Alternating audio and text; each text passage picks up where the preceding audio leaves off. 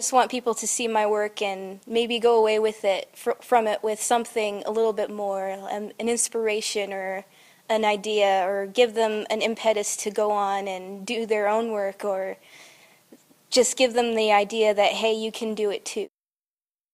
So I started drawing way back in the day. I guess it was my dad showed me how to draw a boy out of the word boy, and ever since then I would just doodle. And then in 5th grade, one of my teachers saw a dragon drawing I'd done, and she said, hey, this is really good. And I thought, hey, I kind of like this. I like doing this. So I started keeping it up, and I got into anime and manga and drew a lot of nerdy stuff. And I just never gave up, and I've kept doing it. And that's where I've gotten today.